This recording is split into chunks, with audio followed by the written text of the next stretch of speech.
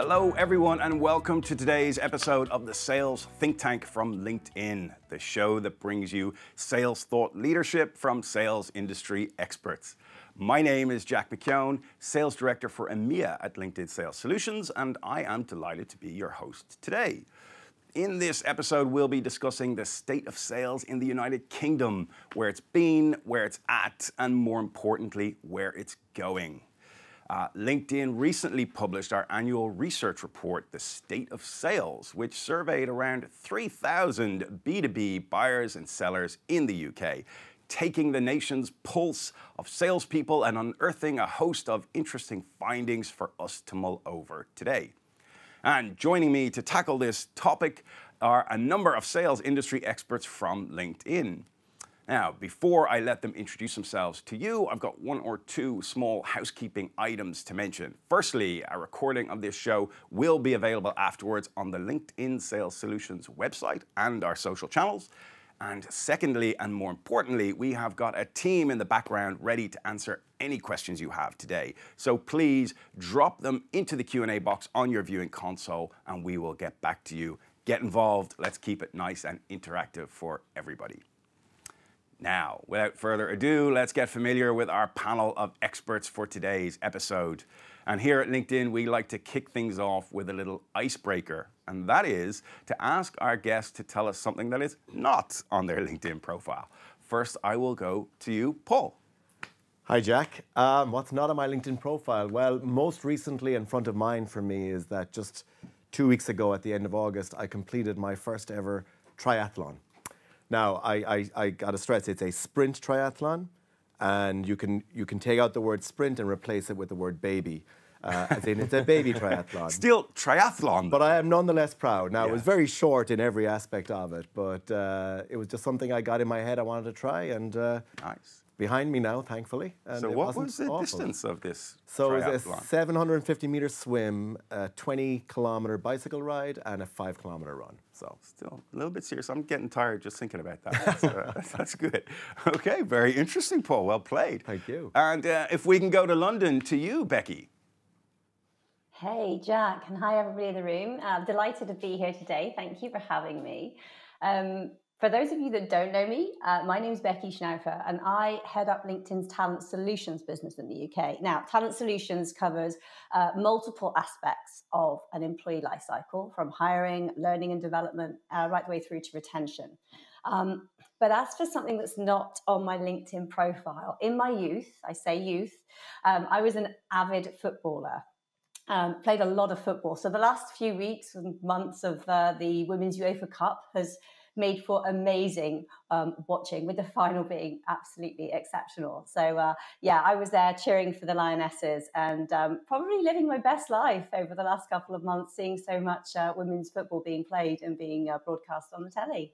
A former Premier League footballer, Becky, and a trailblazer for what we are seeing go on in the women's game today. I am suddenly a lot less impressed by Paul's triathlon. Fantastic. Shane, tell us a little bit about who you are and something not on your LinkedIn profile. Thanks, Jack, and hi to everyone. I'm Shane, and I manage our Economic Graph Research and Insights team based here in Dublin that covers the EMEA region. And our job is to use the data and insights from LinkedIn's Economic Graph to explain what's going on in the world of work and how that aligns with global and country economic trends. I've fond memories of living in the UK, and one of the things on my LinkedIn profile when I was in the UK was that I dabbled in a bit of amateur dramatics, culminating in a role that was quite typecast as an Irish jockey. And looking at me now, you probably assume that must have been really a stretch of the imagination to imagine me as an Irish jockey, but there you go. That was needs must, I think, at the time. Ah, fantastic. So you're well adept at the studio setting, and look, you transformed yourself into a jockey and now into an economist. A man of many talents, Shane, absolutely. Very good at convincing people of what I'm saying. That's the important line, yeah. Fantastic. Well, if I can get into the questions today then, guys, I'll start with Paul and Becky. We have seen a lot of change through the pandemic in the world of work and in our industry, in sales specifically. What do you see as the most positive changes that have come through this time? Well, let me go first then. I would say, for me, the most positive outcome so far has been the demise of undifferentiated, high volume, cold outreach. Even more so today, post-pandemic, that is a less appropriate way of engaging your potential customers and your customers than it was before. Simply throwing stuff at the wall and seeing what sticks just doesn't work anymore. Not least of the reasons for which is that the wall is gone, right? Yeah. The wall is moved. Yeah. What we've got is 75% of buyers in the UK say that they want to work remotely at least part of the time. Nearly 2/3 of them are already working remotely. Yeah. So they're not sitting at the end of a fixed line telephone number. They're not sitting in an office that you can come to visit any longer. So you have to be demonstrating a deep understanding of your buyer's circumstances as you initiate that initial connection. And if you don't, you're dead in the water. Absolutely. And we have, in our report this year, top performing buyers have been telling us exactly that. And we talk about top performing buyers as those doing over 140% of their quota, right? Sellers, I think you mean. Sellers, sorry, thank you, No Paul. worries. Our top performing sellers, who we see as doing over 140% of quota, they are telling us exactly what you just said. So 82% of them are saying they never reach out to anybody anymore without doing research first. And I think that's good for buyers, it's good for sellers, it's good for everybody, really. And I agree with you that that genie is out of the bottle. Yeah. Becky, what do you see? I mean, so much good stuff said there. I'm probably just going to be saying very similar things, but I think for me, the whole last couple of years has given the world of sales the time to pivot. We could all see that buyers' needs were shifting, that they wanted a different journey and experience. But the transformation of how we sell wasn't happening at the pace needed by our clients. The pause that the pandemic initially gave, it made us all have to rethink, both on the buyers and the sellers' side. I think for the sellers, it afforded us the opportunity to dig deeper, to lean into digital tools and data insights more readily. And for the buyer, I think it helped them become more selective, to do more research and demand more partnership and thought leadership from their sales partners. It was a difficult time, make no mistake. But I think in the world of sellers and buyers, it kind of made us all up our game. Yeah, absolutely. I couldn't agree more. I think a few of us in this room are well, should we say, not millennials, and working in this industry for a long time, have never seen so much change as we have seen in the last couple of years. It's gone really quickly. If I can go to you, Shane, the economist, probably the smart guy in the room, we might say, and if you can keep it simple for all of us, how do you see the macroeconomic outlook for the United Kingdom affecting the sales industry over the coming year or two? And what is the LinkedIn data telling us? Well, Jack, I guess the context for a lot of what we're seeing in the UK macroeconomic outlook at the moment is sort of glass half full, glass half empty sort of approach. If we take the glass half empty approach, first of all, we know that the British economy has shrunk by 0.1% in the last quarter as reported. We know that inflation is outstripping wage growth at the moment as well. The Bank of England has obviously previewed an interest rate rise that has been announced recently. But then at the other side of the equation, the glass half full side, which is where LinkedIn data gives a really unique insight, we see that employment is strong in the UK. The unemployment rate in the UK is 3.8%. That's really low in a historical context. But if we dig below that and look exactly what's happening on our platform and what the LinkedIn data is telling us, we know that hiring is up, and there was meteoric rise in hiring last year immediately after the lifting of restrictions. We're seeing that still maintain really strong levels, really solid levels of employment in the economy. But over June and July, we're seeing it start to slow. And that might be previewing some of the general sentiment out there around the direction in which the British economy is going. More importantly, when we look at those applications to jobs that are taking place in the platform, we see that for the first time in nearly 10 months, there are more applicants for a job on LinkedIn than there would have been previously, and there are more applicants are doing more applications as well for the first time in 10 months as well. So showing that it's getting a bit busier, it's getting a bit harder. There still is a lot of vacancies around. They're not quite the record level highs they were a few months ago, but they are pretty high. So there is, scope for looking at this indicator of what's happening in the labour market as a general direction of the economy, but at the moment the labour market is pretty strong. And how that dials into the sales industry then is when firms take this outlook of where they're going to go over the next 3 to 5 years, where are they going to make their spending? And that's where value needs to be created. They are going to make tough decisions, they're going to make informed decisions about where the best place to spend is, and that value proposition is what's really important to the sales industry as well. Very interesting. It's a developing picture right now. Very much so. And that's where, again, I think LinkedIn data comes into its own, where we can look at exactly that direction of what's happening with hiring, and that'll give us an indication of what the shape of the economy will look like over the next 3 to 5 months. And that's where I think sales leaders need to be looking at, because that will give the overall picture of the health of that economy with regard to where they need to go with their sales business. Great, great. We've got some interesting stats we're going to get to that are UK specific, one or two that I found quite surprising, and we'll get to them in a couple of questions. But I'd love to go to you now, Becky, and talk a little bit about sales technology. What is the most useful thing sales technology can do for a salesperson or sales team in the UK in 2022? I mean, there's a lot of technology out there, right? I think one of the data points in the recent study shows that the average sales tech stack has 13 virtual selling technologies. So when we talk about sales technology, in my opinion, it's multifaceted. So first of all, we have the technology that connects people, and let's be honest, we're all rather good at using it now. I'm talking about solutions such as Teams and Zoom that allows sellers to be connected virtually as well as face-to-face. And as Paul said earlier, I think it was with 70% of buyers saying that they'll continue to work remotely at least some of the time. Adopting and using that technology is imperative to salespeople's successes. Next up for me, I would dig into Sales Navigator. And I know that everyone's going to think that I would say that, but sort of hear me out.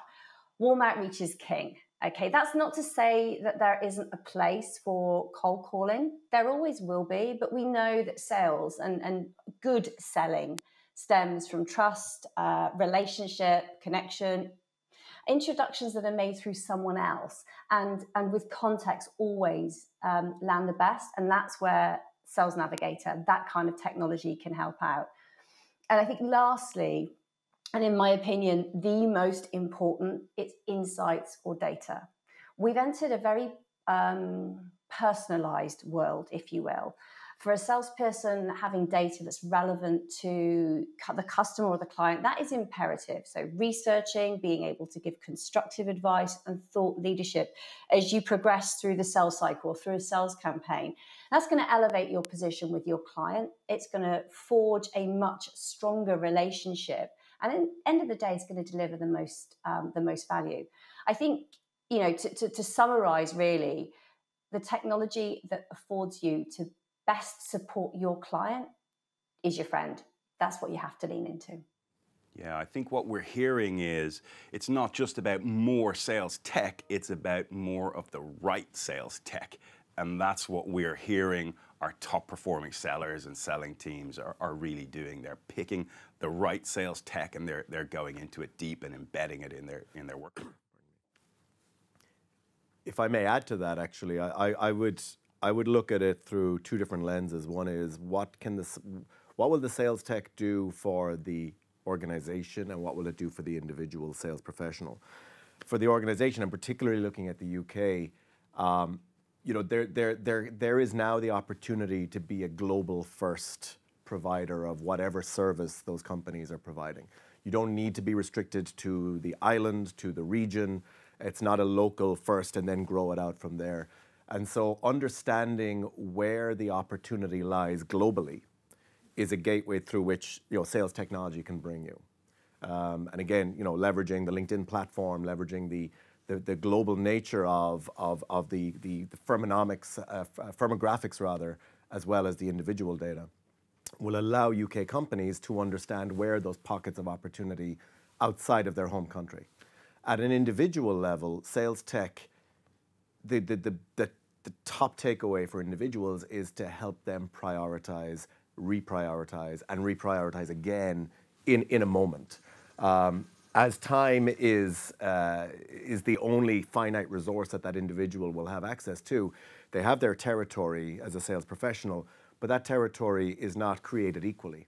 And in fact, it's shifting all the time with triggers and changes and developments that happen at an industry, an account, and indeed an individual buyer level. And being able to track and act upon those changes as they happen is going to allow that sales professional to spend their time much more effectively.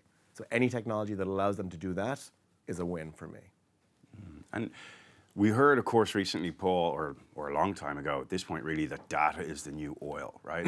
and data is critical to a salesperson today. Salespeople having information on buyers is really the differentiator. What data should salespeople have, and where can they get it from? So I think it's important that we don't conflate data and information. So for me anyway, and I don't think this is a definition written down anywhere in the world, but for me, data is the what and information is the so what, right? So we talk about changes in your account base and whatnot. Data is being able to track decision makers changing jobs, changing companies. Information is being able to overlay that on your pipeline, on your account base, on your territory, and then understanding what the implications are for you. So a very simple example, in the very survey that we're talking about, the UK State of Sales survey, we learned that more than half of the buyers surveyed have bought a service from their sales professionals previously. I haven't explained that well, but if they've bought something from you before as a sales professional, there's more than half of them buy from you again, either in their current capacity or in a new capacity.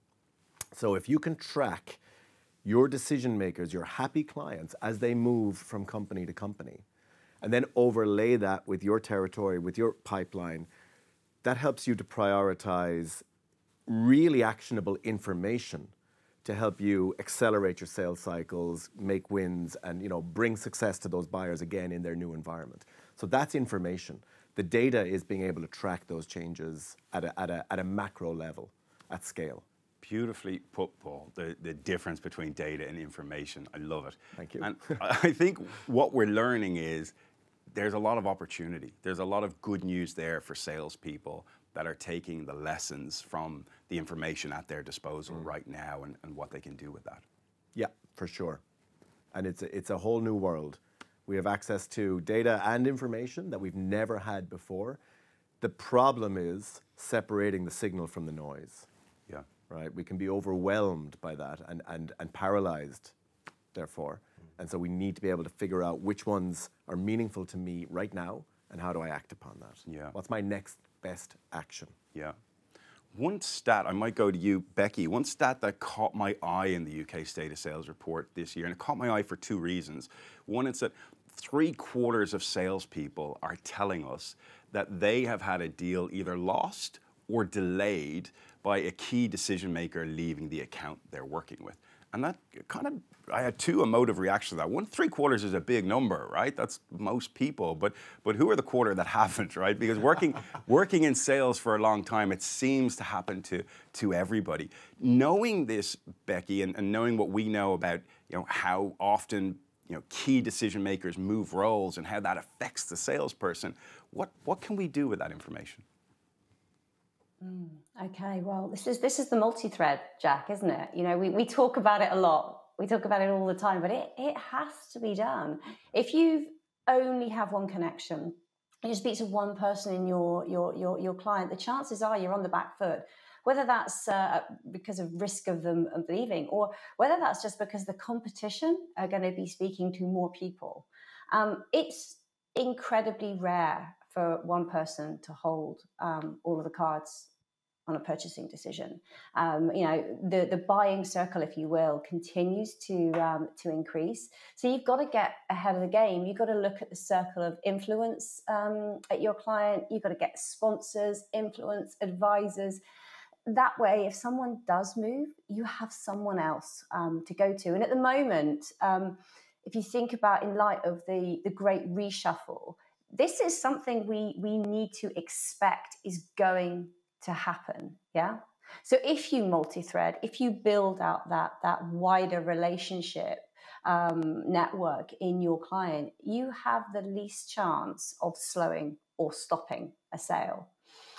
I think the other piece of advice you've got to make your business case watertight. That means really getting under the covers of what your clients' objectives are, what challenges they face, and how your solution can add value to them in overcoming those challenges and meeting their objectives. If you have multiple relationships and you're aligned on the client's objectives, you have far more chance of staying the course. And that kind of doubles back really to what Paul was just saying around data and information, okay? You know, you've really got to be meeting the customer where they are and digging deep, understanding what they're trying to achieve, and then demonstrating the value and the support that you can give to them and to help them achieve that. And then finally, you know, Paul, again, you just sort of alluded to that in your last answer, but when decision makers do leave, and they will, oftentimes they go somewhere else. 52% of buyers say that they've purchased from a sales rep that they were a client of at a previous company. So it makes sense to stay in touch. Yes, opportunity is everywhere if you put the work in and keep your eyes open, right? And you touched on something there, Becky, that I found very interesting. I mentioned at the top of the show we had a stat where the UK really stands alone from everybody else. A little over a decade ago, in 2011, the Corporate Executive Board brought us the Challenger sale, where you know they laid down that now there were 5.4 decision makers involved in each buying decision in a B2B sale. And every couple of years they've revised that number up, that stat up. We've done a lot of work on this over the last few years, and in our UK State of Sales report, we have discovered now, and we've done a bunch of these State of Sales reports all around the world, and the UK stands alone above all other markets with 13 decision makers involved in the average B2B buying decision. My question to Shane and Paul is, you know, why is it that these buying committees or that these buying decisions are becoming so complex and so large? I think, Jack, it comes back to what I mentioned at the top of the show, which is people are looking for more value when they're making spending on behalf of their firm or their business, and that brings with it an added level of scrutiny as well. And Paul rightly pointed to the fact that data and information exists. Not only does that exist from our end, but it also exists from the customer end as well. They're also exposed to the same amount of data and the same amount of information, and they probably have developed a capacity and expertise in interpreting what that means. So by seeing an increase in the size of the buying committee, the bar is being raised, certainly, but I think the prize then ultimately, if you maintain and create that relationship and it persists over time, as the State of Sales report has told us that 50% figure holds through, that scrutiny, that extra scrutiny can actually bring with it extra reward for businesses that want to sell to those folks. So it underlines the importance of being able to make that distinction between data and insight, and to be able to show exactly that not only do you understand the context within which your client is operating, but you have a product or an avenue for them to further exploit that context for their benefit as well. Yeah. I would say, in addition to that, these decisions are becoming more federated because more people have an opinion and a stake in what the outcome of that decision is, right? So when I would have started out in sales, the CIO or the chief technology officer or the IT department made the technology purchasing decisions, and then they turned around and they told the business what they had bought, and the business had to get on with it and, you know, just adopt it. That is no longer the case. In a world where services are highly transferable, switch on, switch off, in a SaaS environment, usage and engagement from the end user population is absolutely critical. And if it doesn't come up to snuff, you know, at day 364, there is no day 365 for that service. So salespeople now really have to get to not only the economic buyer, but also to the people who are going to be leveraging that service and voting with their feet come renewal time. Yeah, it's a much deeper selling process to be successful, and a much greater focus on value. Absolutely, yeah, which is a hugely positive development. Gone are the days when, you know, the contract was signed, and the next day a truck backed up with a whole bunch of technology that got stuffed into the basement, and you were on the hook for it for the next 5, 10, 15 years because the rip and replace was just too painful. Yeah. Now it's a very, the barriers to exit for a client are much lower, and that's a huge positive. Yeah, the days of salespeople just getting checks signed and heading to the pub, those days are long gone. Unfortunately. Unfortunately. I think as well, Jack, there's one other sort of point to make on that. And we've seen this happen before in previous years where budgets have been tightened, that process for sign-off changes as well. And so whilst we're talking about that buying circle growing, I think as we see the next kind of, months or so play out, it's really important that people dig back in to that sign-off process, because this is an opportunity for companies to restructure or tighten that buying cycle, that buying process.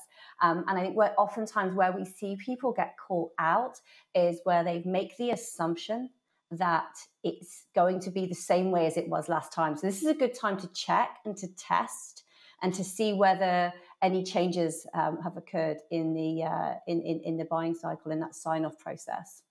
Great. I think I've got time for one last question for the panel. And for anybody watching online, please drop your questions in the comments box and we'll get back to you. But to the panel, one last question is, post-pandemic, how have UK buyers' expectations changed?